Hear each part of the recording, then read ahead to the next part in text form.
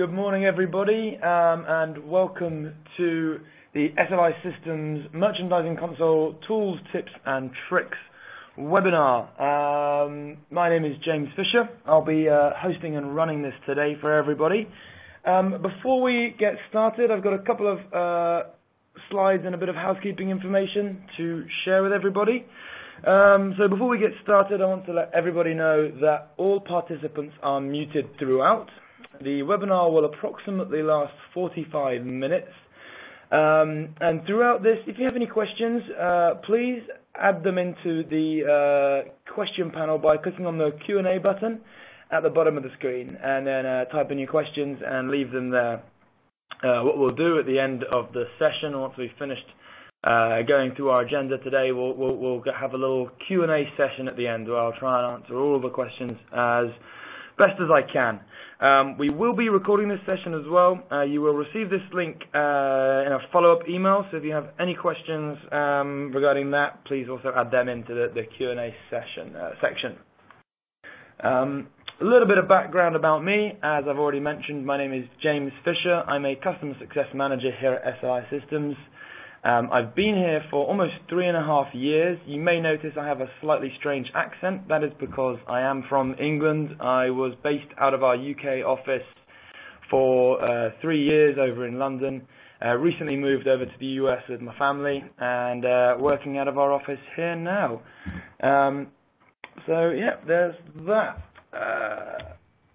What we're actually going to be covering today. So this is going to be very much entry-level stuff that you may have heard before. It might have been recent. It might have been a very long time ago. But it's just going to be a brief and very high-level overview of the merchandising console and the specific areas we're actually going to be focusing on today. We're going to be looking at the top-level dashboard, so that's what you see when you first log in. We're going to be looking at, it's actually missing here. We're actually going to be looking at tune results as well. We're going to be looking at synonyms, how to set up synonyms. We're going to be looking at redirects. We're going to be looking at adding banners to your search result pages or any SLI hosted pages. We'll have a look through the indexing setup. So how do we actually ingest the data that you provide and return that as searchable content for your users? And then at the end, followed by the Q&A section. So without further ado, I will kick things off.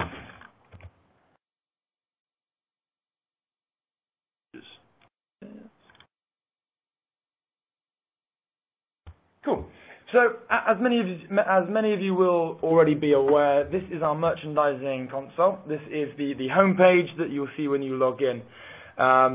Now, those of you who have been with SLI for quite a while will remember the old days of a very plain, boring text setup that we used to have with just some sort of surface links that would get you through to get you through to our tools sections. But what we've done is we've revamped this and try to keep it as current, as modern as we can, and we provide some pretty useful top-level information here on this home page.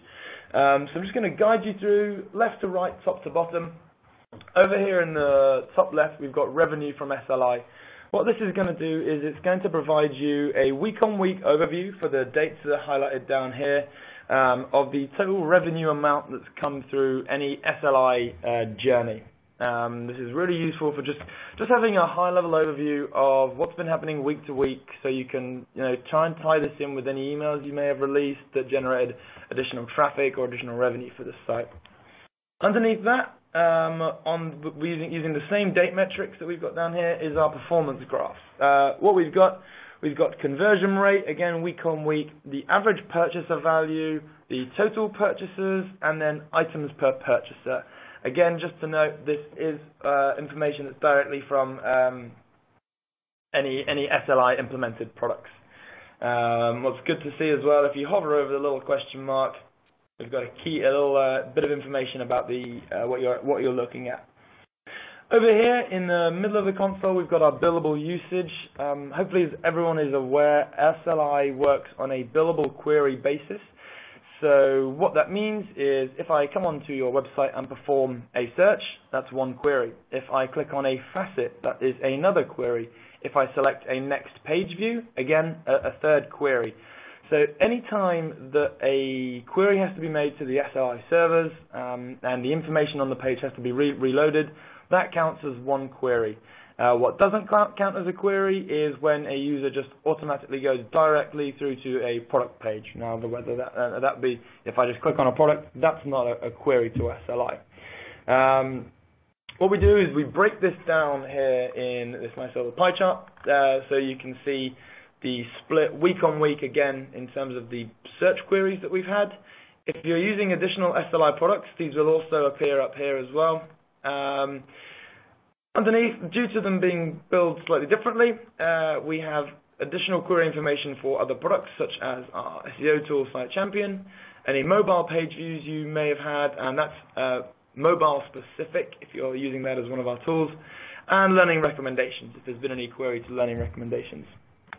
Underneath that is a bit more of a granular breakdown of the billable usage.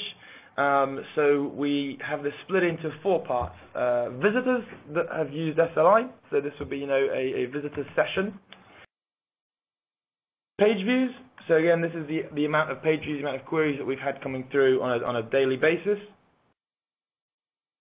Product clicks, so how many people actually clicked on our product that day. And then the click-through rate for that day. So that's going to be we have the visitors, we have their page views, we have their product clicks, and finally we look at the click-through rate. Over here we have the index status. I'll cover this index status in a bit more detail as we progress through this today. On a high level, the index is what is queried at search time. So we ingest your data feed and we turn that into our index, and that is what is queried when a user hits the search bar, types in their search phrase, we match that search phrase against the results in our index.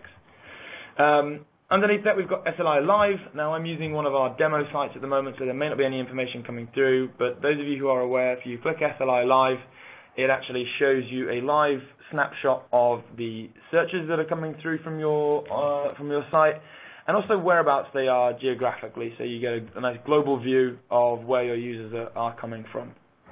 I've had a few clients in the past who have had TVs up in their e-commerce rooms or in their marketing suites that just has SLI Live running. It can be really useful for you to see what your users are searching for and when they're searching for it, particularly after if you've just dropped an email campaign and you're pushing users to your site, you can see if there's been an increased traffic from there, and also where they're actually coming from and what they're searching from. Underneath that, we've got our biggest movers. So this is just a little view into one of our newest reports, which tells you week on week a percentage increase in volumes for a search phrase that has been coming through. So in this example, we see that vase last week had 5 searches, and the following week it's actually had 10 searches. So there's been a 100% increase in the number of queries for that particular phrase, and we can see what rank that is in terms of the highest searched phrase on your site. So currently vase will be sitting at number 1. We've seen red has had an 80% decrease week on week, and it's actually now sitting in rank number 17. Underneath that, we've got the 0 results. Now if you actually click through to that, you'll get through to your 0 results report. What we're returning here is just returning a little snapshot of a search phrase that is yielded 0 results. What we want to do is we want to make sure that if this is coming through, we want to provide that information to you so you can either create a redirect or create a tune, or it can actually provide you an indication of additional products or product lines that could or should be added to your catalog in the near future. We're just telling you what your users are searching for, but we're unable to actually return results for. So that is a quick overview of the SLI dashboard. Moving on, we're going to cover tune results. So as everyone knows, our unique selling point at SLI here is the ability for our system to learn what your users are searching for and re-rank products automatically based on that click data. But there's going to be times where you're going to need to come in and do some manual merchandising. Maybe you want to push a certain product that has a lower cost price for you or has better margins. especially for some of your highly trafficked terms, it's good to make sure that, okay, A, are we returning the products that our users want to see? Hopefully yes, thanks to learning, but B, are you returning products that you want your users to see? Now, there's going to be times, like I said, that you're going to want to control that. So we give you tune results. What this allows you to do, it allows you to manually tune products and promote or remove products for a particular search phrase. Now this is the tune results overview that you see when you first log in. So we can see the conditions that have been set up over here. These little 4 symbols are indicators of what actions have been taken. So we've got the little eye over there, that's a hide. The little filter section, that means something being filtered. Up arrow for promote, down arrow for demote. The status of the tune, if it's been, if it's on a timing schedule, if it's active or inactive, and then the date that this rule was actually added or modified. Now, if we want to create a new tuning rule, it's very simple. Big green button in the top right, we click that, and we come through to this page. So the first thing we're going to do is we are going to set up a condition. So let's say my search phrase is going to be accessories.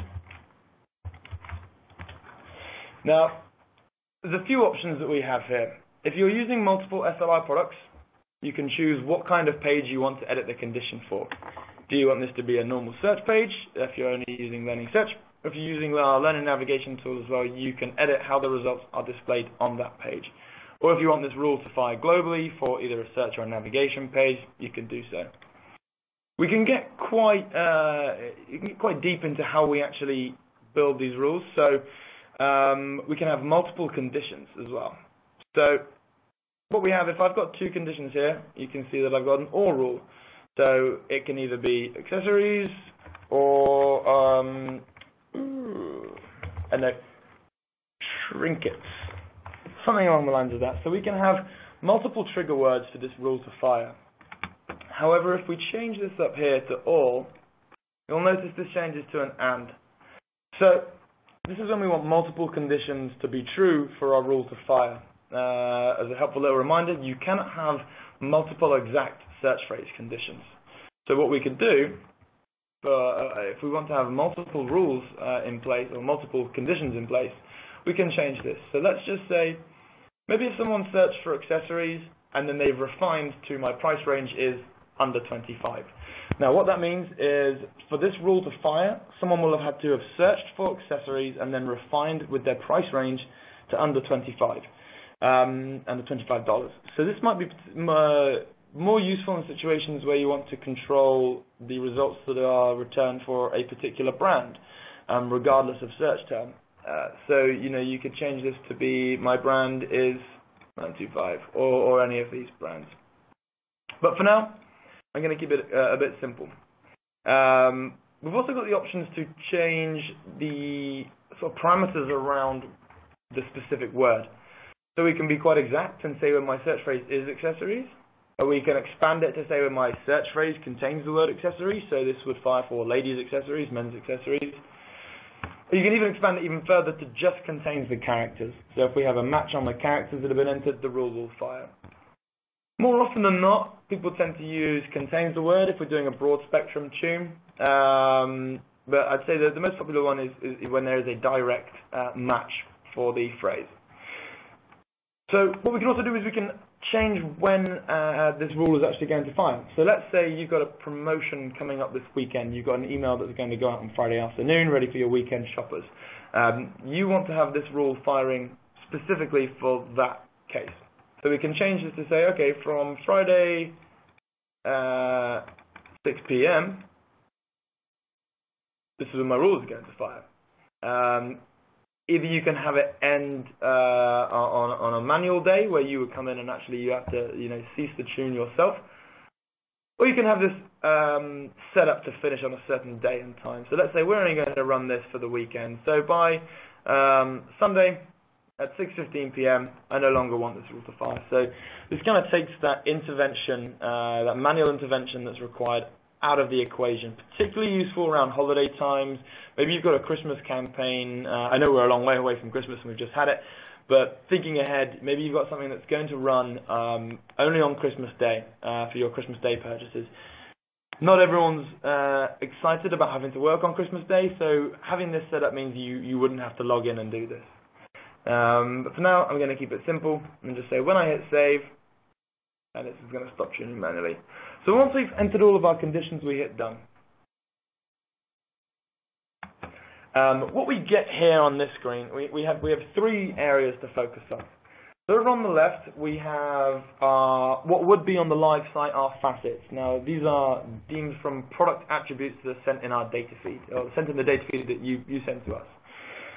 In the middle, we've got a live view of what the results will be. So this is an accurate picture of, had I gone onto this website and searched for accessories, I would see this in position 1, this in 2, this in 3, 4, and so on.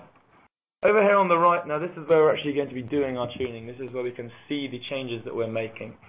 So I'll start with the Promote tab as we've got this open. With Promote, it's exactly what it says on the tin. What we're going to do is we're going to push results from wherever they fall naturally into a certain position.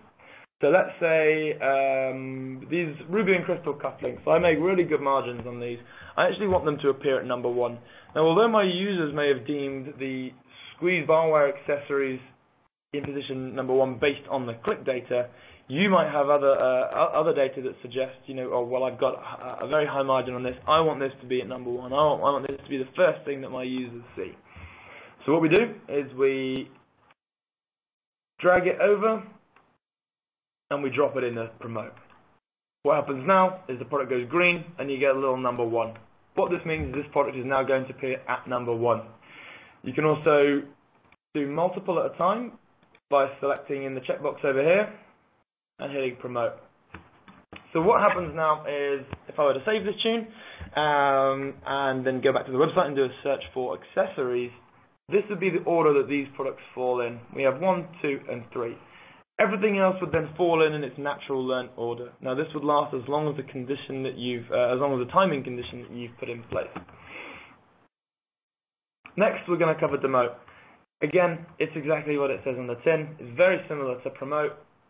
We drag our products over here, and we say what's going to happen now is these are going to be pushed to the bottom of that results page for that particular phrase. Again, if you want to do a couple at a time, we just click the checkbox and we hit to Demote. Now I'm going to move on to hide. There's going to be times where a certain product may be appearing on a certain result page for a phrase and we don't want it to be there. Now this could be for a multitude of reasons. It could be because we're matching against the product description and in that product copy we've got a match on a word, so it's being returned in that result set. Sometimes maybe you want to hide a certain product because it's been going, it's been selling like hotcakes, and you don't have time to regenerate a feed from your product catalog, get that up to the FTP, and generate a new index on our side. So the simple solution is to hide that product. So let's say this snake letter opener. I don't want this to appear in my search for accessories. So again, very simple. Drag it over there, and it will now be hidden. Please remember that this will only be hidden for the condition that you've set. So when my search phrase is accessories, it won't be hidden. If I were to come and search for snake letter opener, that product would still appear. We are just tuning on search phrase is accessories and my page type is a search page. We've also got filters. So filters are a relatively new addition to the tune results. What this allows us to do, it allows us to refine the result set to a particular attribute.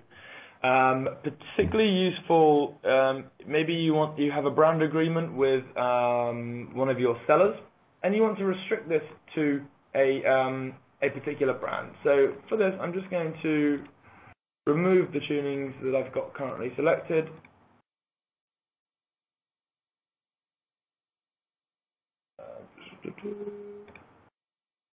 I'm going to head over to filter. So what I can actually do is, let's say for accessories, I want to only show products that come from Baccarat.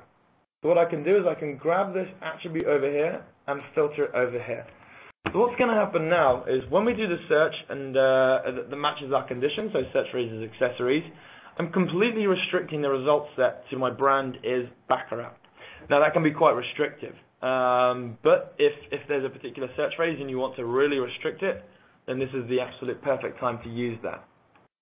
So just remove that and show you how we can actually tune using attribute sets as well. So let's say for my search for accessories, I want to make sure that my users are seeing the price point first that they want to see.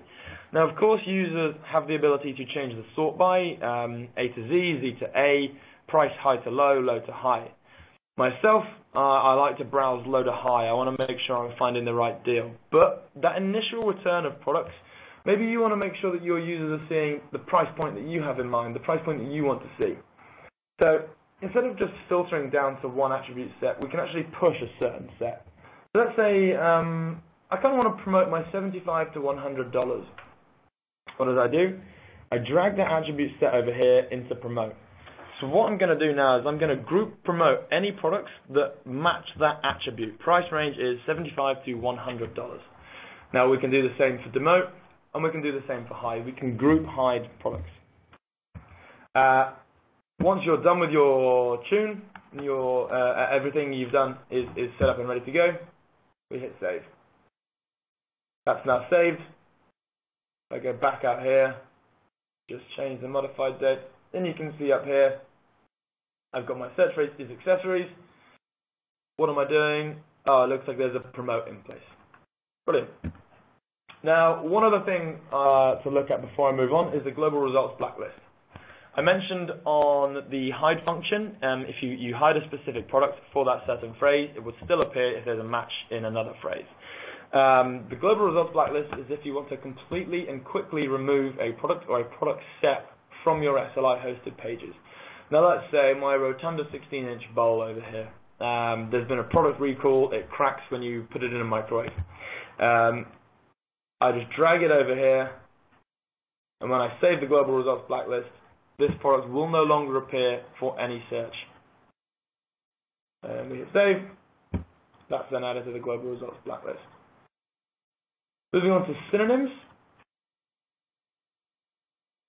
So, what are synonyms? Now, synonym is when there may be a language difference in the results that you want to be returned, and the search phrase that a user is using is not quite hitting on the copy that you've got in your product description, your attributes, your product title.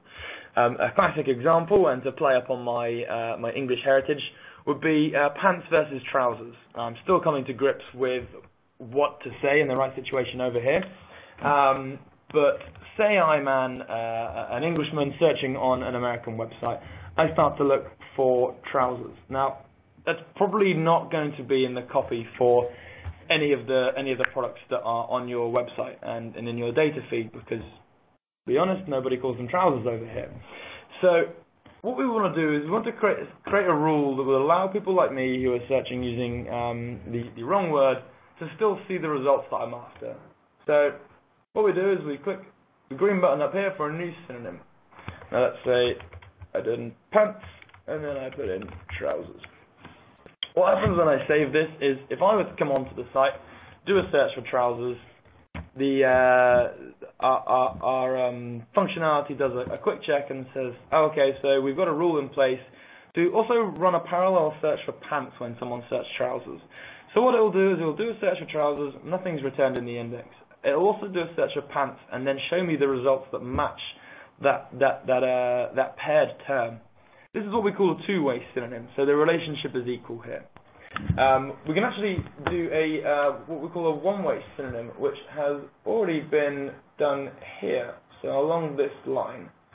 So let me just delete this so I can show you how we did it at the start. So what we have is we have the two-way synonym where the relationship is equal.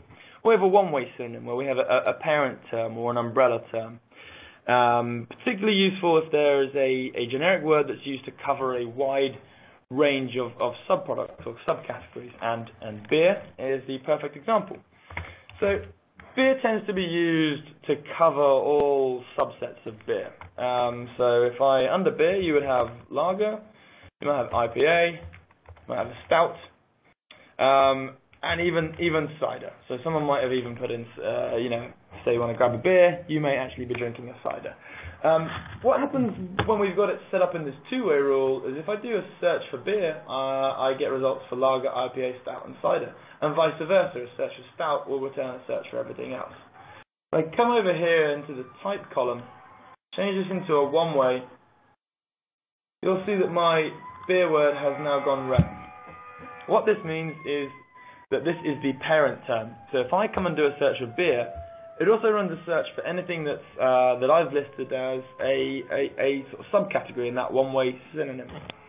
However, if I was to come and do a search for lager, it's not going to do a two-way synonym or a reverse synonym search on any of that. It's just going to hopefully show me results for lager. You can probably see down here that we've got several indicators of a one-way of the sort of parent term. You don't have to be limited to one. Now, how do we do that? It's very simple. We click on the term that we want to move, and then we use the left arrow and shift that into the one-way parent category. Works in the other way as well, so cancel that. Let's just move that over there. But let's say I actually want to put that back. We just put the right arrow, and that turns it back into the subcategory style again. So very simple, very easy to set up, but very useful and very powerful to make sure that you're achieving, showing your users the results that they should be seeing.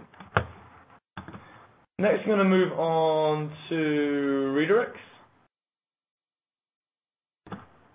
Redirects is very, very simple and a very useful way to bounce your users to a particular page.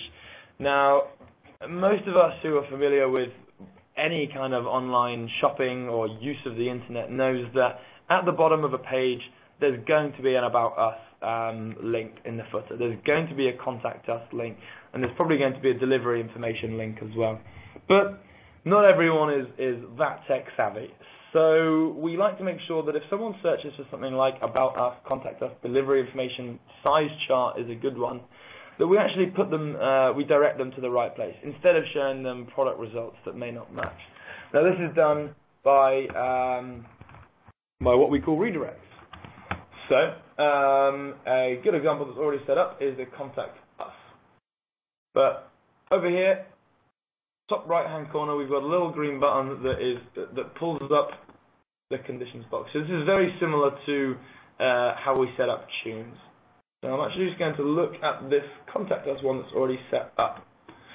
So when you're building your redirect, make sure to give it a name that makes it very obvious. If you start to have more than a page or two of redirect, a nicely named redirect is easier to find and understand what it might be doing. And then we've got where do we want to redirect our users to. So this is the desired landing page after the search phrase has been entered. And then we set the conditions. So this is exactly the same as we did with tune results. We have, do we want this to fire on a search page, only on a learning navigation page, or on any page? And then we set the conditions. So again, we have the option to do any or all. When it's set to any, the or rule is in place. And if we have the or, every single rule has to match for the redirect to fire. What we can see, what we've got set up here is it's the Contact Us redirect. So if I come onto the SLI website and I search for Contact Us phone number, email, complaints, store location, where I'm actually going to end up, I'm going to end up at this URL if I do a search for any of that. So it's very easy and very simple. Particularly useful, as I said, I think for size chart information. Every brand is sized differently. So you want to make sure that you're getting the right size. So it's quite useful to be able to show your users directly to that size chart. Once we're done, we hit save. Again, very simple and very easy to set up. Final thing we're going to look at is banners. Now, I know everyone might not be familiar with banners, but it's a really useful and easy way to add a bit of creative content to your search result pages. This could be offering a banner that offers free shipping for a certain amount of time, or it could be a banner that's brand specific and just trying to really hone in that experience that your user's having and gives a bit of brand recognition. There's two parts to setting this up. There's the creative, and then there's the actual sort of banner conditions that have to be met themselves. So what do I mean by creative? The creative is the actual image that's going to be displayed on that results page. Now, our tool is not like Facebook or Instagram. You don't upload a photo or an image. The banner or the creative itself has to be hosted on your end. And what we do is we query it and then return it when the conditions are met. So, what have we got? Let's see one here. Okay, so I'm going to show you a quick example.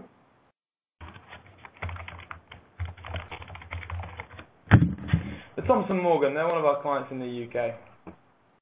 They sell seeds, bulbs, everything you want to kickstart an amateur gardening career. So let's look for garlic. What you can see is I've got my results for garlic appearing here, but I've also got a banner that appears here. It says, do you need advice on growing garlic? It's inviting me in, and it's saying, do you need help? Can I help you out at all? What happens when I click on it? I actually go to the how to grow garlic page as well, which is very useful. Like as I said, as an amateur gardener, I have no idea how to grow garlic. I've never grown it in my entire life.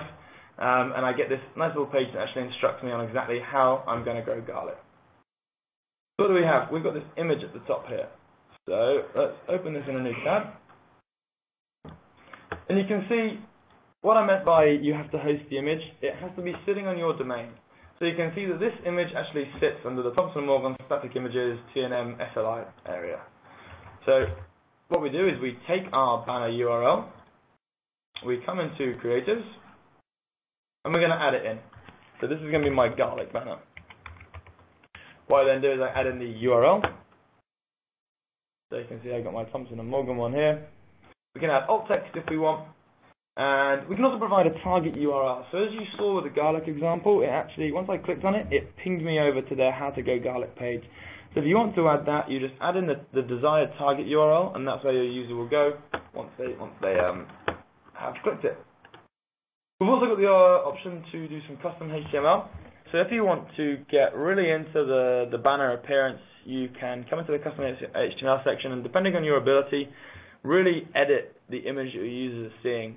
What we've had in the past is users who have actually edited the banner here to have multiple clickable locations with different target URLs. So if you have a specific brand that you're advertising, maybe cross-site, you could have a shop men, shop women, shop kids. That way your users can click off to various different target URLs. The majority of people will just will stick to this linked image. Once we're done with the linked image, we've built our creative, so we hit save. And if I do a search for garlic, you'll see that this appears. Once we've got our image, we go back to the banner section and we hit new banner. So here what we're going to do is we're going to set and edit the conditions that have to be met for my banner to fire. So we're going to use this, we're going to stick with the garlic example, and we're going to name this my garlic banner. First of all, we decide where and what we want to display. So out of the box, your console will come with top of results or bottom of results. What's quite cool here is you can see they've got some custom locations that they actually have requested to use as banner locations. Now, this is useful because let's say you want to have multiple locations on your search result page for a banner. You can have out of the box, top of results, bottom of results. But maybe you want primary, secondary, tertiary top of results. Maybe you want 3 different banners to appear. One will always appear maybe as a shipping information banner, and then your secondary banner will be brand specific, and then your third banner may be time specific to a sale. You could also add a banner that sits underneath your facets, so underneath your refinements on the left-hand side. Again, a good place to have a reminder for shipping information or anything that can help entice that sale. So for now, we're just going to stick with the top of results option. We hit new creative. Oh, sorry, no, we don't hit new creative. You can create a creative from here, or you can pull from the list that we've got already. So we've already created our garlic creative. So I start typing in garlic, I hover over, I get a little image of what I'm actually going to be displaying. So yeah, let's go ahead and use that. And now we choose when do we want to display this. The default condition here is on any page. So what do we mean by this? This means that this banner will fire with this creative on any page for any condition. Now this might be useful for, let's say, a site-wide free shipping promotion on orders over $100. You're enticing users to make that slightly larger spend than usual, and you're just reminding them that it's free shipping. Everybody likes something free. It's really going to entice people to buy. But this is a specific banner for a specific purpose. So exactly like we did with tuning and redirects, we set the conditions for when this banner fires. So when my search phrase is garlic. Now this might be more useful to add this into the contains the word bracket. So someone would search for garlic bulbs, garlic seeds, and so on. So as long as the search phrase contains the word, this banner is going to fire with this image that we've loaded in. Now the third part of this is we've got the option to make this into a campaign. What I mean by this is very, very similar to how with tune results we put a timing restriction on when we want this banner to fire.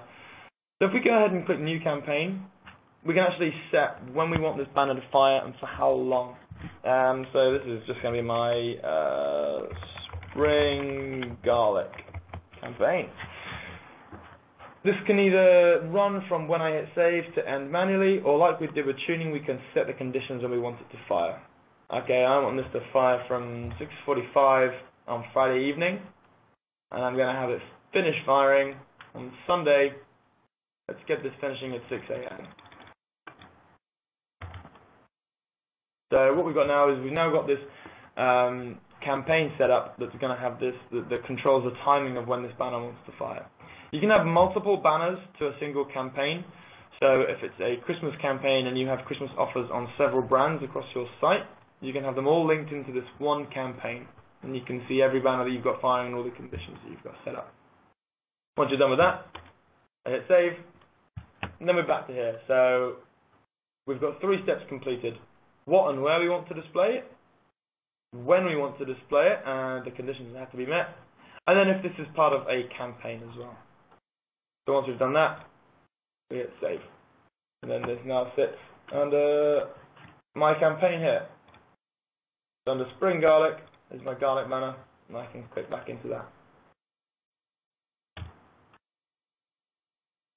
Great. So that covers the 4 aspects of the tools that I wanted to go over today and the homepage. I want to briefly touch on the index status and just provide a bit more information on indexing, as this is something that we get a lot of questions about in the customer success department. What is indexing? What do we mean by that? As many of you will be aware, to build out SLI solutions, we take a data feed that's provided by you and a dynamic template which skins the result. What do we do with the data feed that we get? So what we do is we get this feed and we index it and we build what we call the index. Now this is what's queried at search time. Your data feed contains all of your product information, attributes, and everything. Now, sometimes you'll see that the index was checked and it hasn't actually ran since January 19th. Now what this means is we don't automatically run an index on every schedule. You've got your schedule set up here. It looks like this runs once a day, but your schedule may be once an hour. What that means we do is we actually we check the file, we download it, and if there's been any changes to the file, if you've added or removed products or anything's changed in size, that's when we try and process the index. It just saves a bit of processing time and resource as well. But we do only process the index if something has changed in the feed. More likely than not, this is going to be changing on a regular basis as products on your end go in and out of stock or you add new lines. We have thresholds in place as well which will trigger an index fail if you increase or decrease the size of the file above or within a certain percentage. This is to stop something like, let's say there's been your file creation setup has been corrupted and it generates a file with 0 products. That's sent to us. As per normal, we on our index schedule, we go and download that feed, and if we didn't have any checks in place, we would just process that, and we would be using a live index with a feed that has 0 products. So we're going to send 0 results, and that's something that is, has to be avoided at all costs. So we have these checks in place, which trigger the fail notifications. And if we do get a fail notification, and it's something that you're aware of, you can actually approve it and preview it from within here. Some little preview and approve buttons appear up here in this top right hand corner. But we can also help you out with that as well. If you're not sure why it's happened, we can look into it, and we can also get any updated feeds put onto our demo site to test. That covers it for everything that I wanted to go through on the console today. I'm going to stop that. Go to...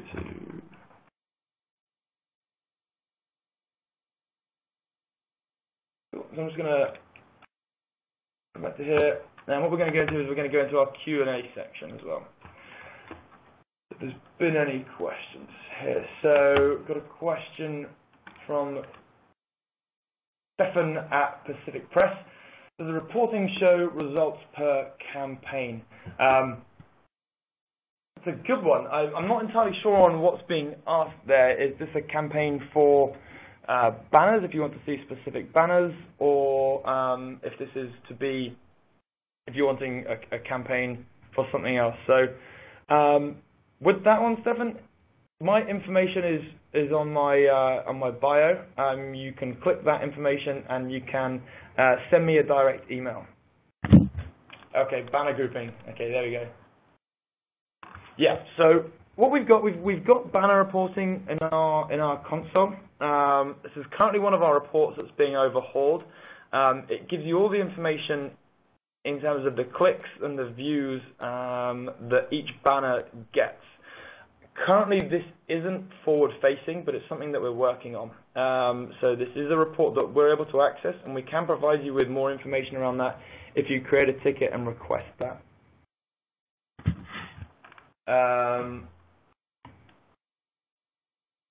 Can you turn a banner off for a certain search phrase?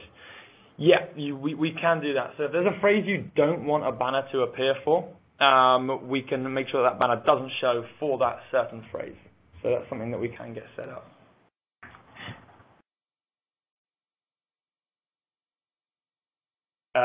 Stefan, why group banners into campaigns? Yeah, so this is for the UI side of it. We want to make sure that if you've got certain banners that are running under one certain campaign, we want to make sure that you're aware of everything that's within that in terms of making it visible for you. But we also, these campaigns are designed to run, more than one banner over a certain time schedule.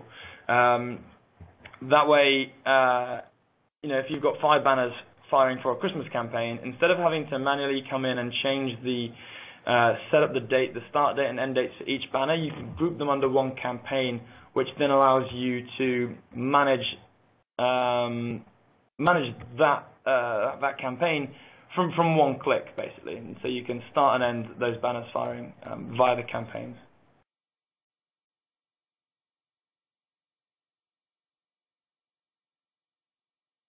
For those of you who've asked some of these reporting questions that are coming in, next month we're actually going to be doing a reporting specific training. We're calling it Reporting 101. This will be again, we'll keep it high level, a look into our reporting section with some advice on which reports should be checked, on a daily, weekly, monthly basis, how to build your own custom reports, exporting your data into different formats such as Excel, email, or print, and setting up email schedules for reports as well. So that's something that we'll be covering in our next webinar. Just want to say thank you to everyone for joining us. It's been a pleasure having you all today. Again, you've got my information through the bio, so if there's anything you want to chat to me about, please don't hesitate to contact me. Again, thank you very much for joining. Enjoy the rest of your day.